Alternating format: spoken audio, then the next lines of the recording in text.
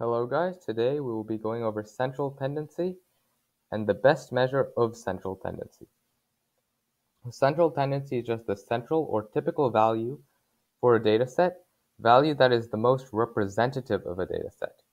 So if I have this data set over here, we use these three things to calculate our central tendency, which is our mean, our median, and our mode. If you're not familiar with these terms, I encourage you to watch our previous video where we discussed them.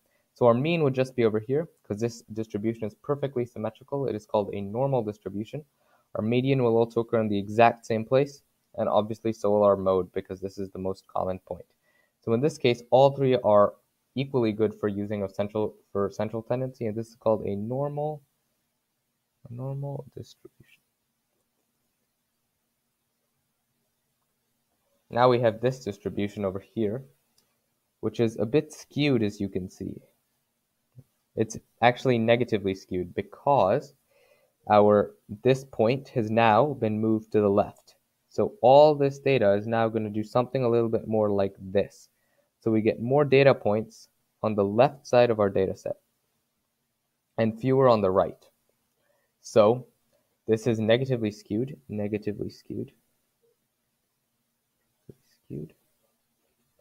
And in this case, our mode would be over here.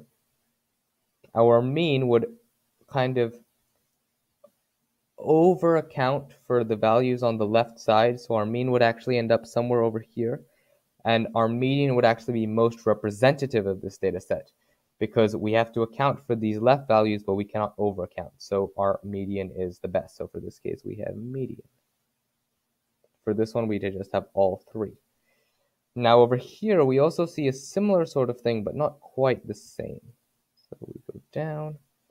So we get this skew as well, but this time, this part of the tippy top, the vertex of our curve has just been moved to the left. So now we get more data on the, sorry that this is a bit hard to see, on the right side.